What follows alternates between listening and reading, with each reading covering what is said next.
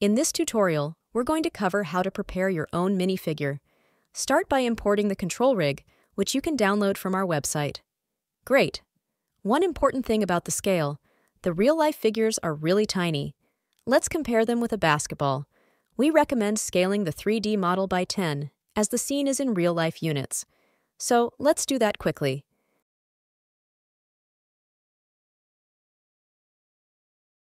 The control rig already has a basic minifigure. Besides the body controllers, the rig also includes controllers for the face via blend shapes.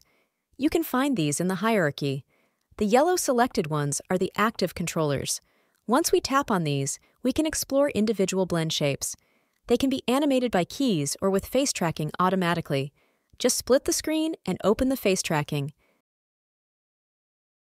Then, select the character, and now you can control the face. Pretty cool, right?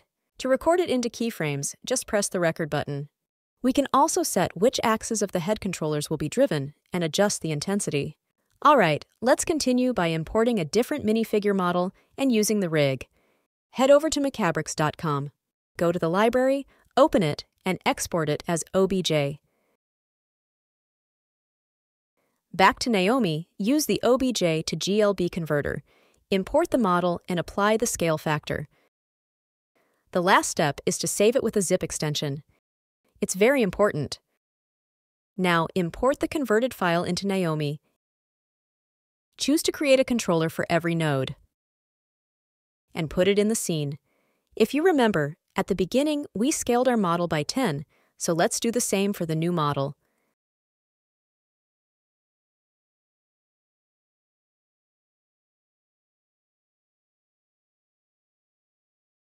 The very last thing is to align it. Great! To finalize the rig, we will constrain the geometry to the rig. It's pretty easy, so let's grab this red controller. Find it in the hierarchy, add a parent constraint, and under the source, select the left arm controller of the rig. Now, if we rotate it, we can see that the geometry moves with it. Great! And we can also turn off the controller because we no longer need it. Now, continue to the hand. Again, select the hand, add a constraint and source, and turn off the visibility. A quick test, and we can continue to the legs. Great!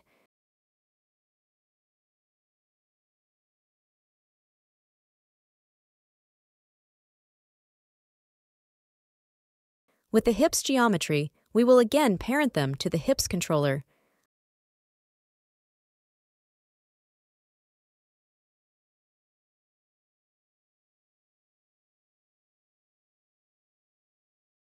Let's quickly do the right arm and hand.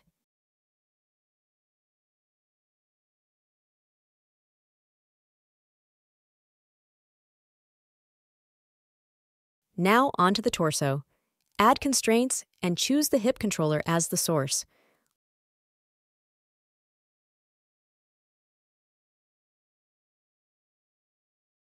We are almost done. Let's quickly do the hat and head.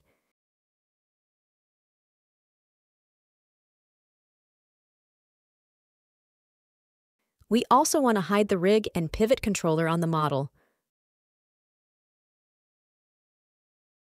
Great!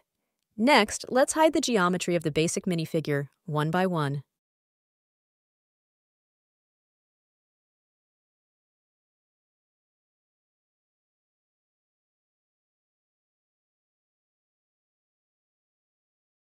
Cool! So now we have a character ready for animation. The rig is working with the imported geometry. To use the head with the blend shapes, we can simply hide the imported head and use the original one. Great!